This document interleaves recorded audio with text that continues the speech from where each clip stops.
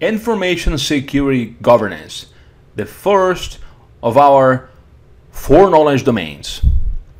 It should come as a no surprise that a certification exam for CISM, Certified Information Security Manager, is going to have a focus on the governance, the processes and procedures around general information security. And that's going to be the focus of this domain.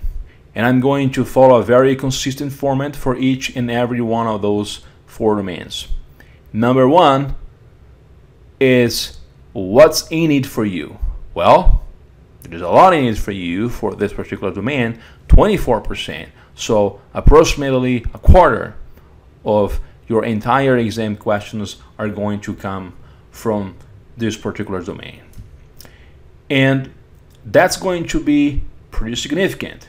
Based on 200 questions across the entire exam, that's going to be 48 questions that are going to come directly from the knowledge in this domain. Now, how does ISACA define the information security domain? There are 9 tasks, and that's what we're going to focus on this introductory session to each domain. The 9 tasks, which is generally what is involved with the overall processes in this domain. And then the roll up your sleeves, start doing it, right? Understanding that. There is going to be the 15 knowledge statements, or equate that to 15 sessions to follow, which is the actual roll up the sleeves or the hands-on. And this is what you as a CISM manager is going to be responsible for in the day-to-day life.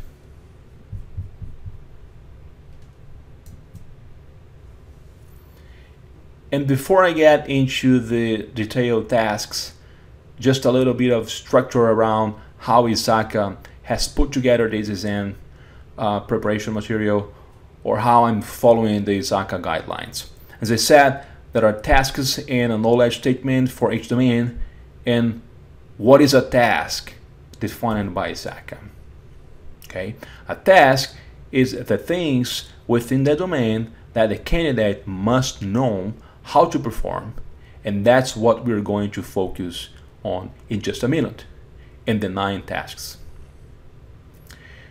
And then the details, the knowledge statements. The knowledge statement is the exact process that you will follow to enact these 9 tasks. I would not worry too much on the definitions of tasks, knowledge statements, or domains. There is unlikely to be any explicit questions on your exam about or around these terminologies.